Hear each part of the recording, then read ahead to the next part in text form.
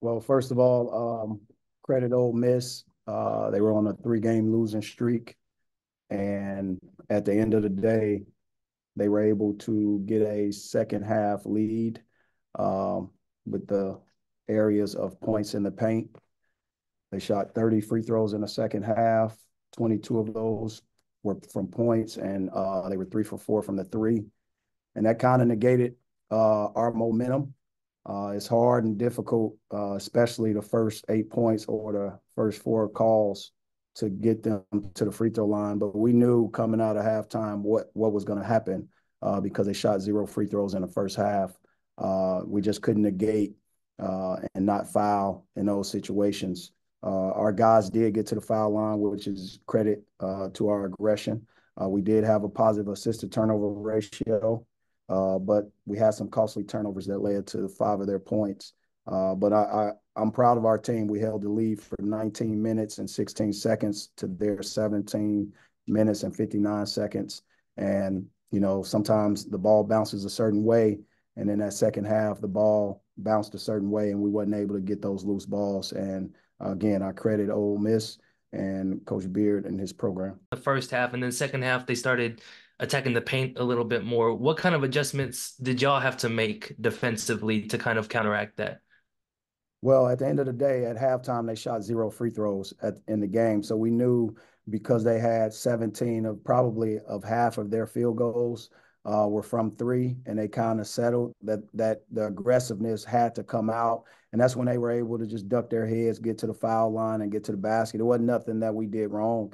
They made contested shots and obviously came away with foul shots. I thought our guys forced some turnovers in there and did a great job. But ultimately, those couple loose balls that we didn't get, they ended up getting.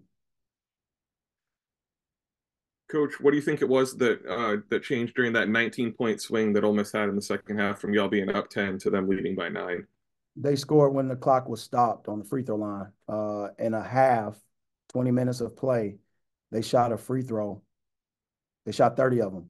So that's the difference. 30 free throws in 20 minutes. I mean, that's a free throw every 30 seconds. 40. Yeah, every 40 seconds.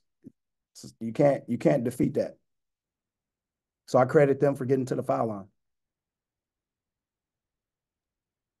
Coach, what do you kind of think that you all need to do to kind of, prevent teams from getting to the free throw line that much?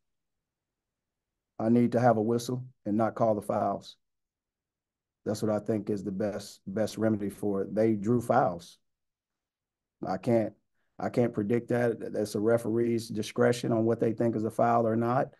I thought Bates did come away with several aggressive plays to the basket that he did not get foul calls on. I do know that a guy that averages 20 points a game, close to in play. He was aggressive in the basket, no different than the other plays, and he just didn't come away with the whistle. But I thought our guys did a good job ignoring and playing through a road crowd, which was a great crowd. The adversity, they did a great job facing that. And, again, they made tough shots. They got to the foul line and points in the paint. That's the game in the second half. The second half, we were able to get to the free throw line 19 times, and it was a physical game. I thought Ole Miss decided to stop shooting jump shots, duck their head, and play physical. And we were doing the same thing, ducking our heads and playing physical. We only shot 11 threes, guys. 11 threes, only 8 turnovers. So at the end of the day, we knew what we needed to do, and that's attack the paint. We ended up with 30 points in the paint. They ended up with 20. Okay. 16 of their points in the paint came in the second half.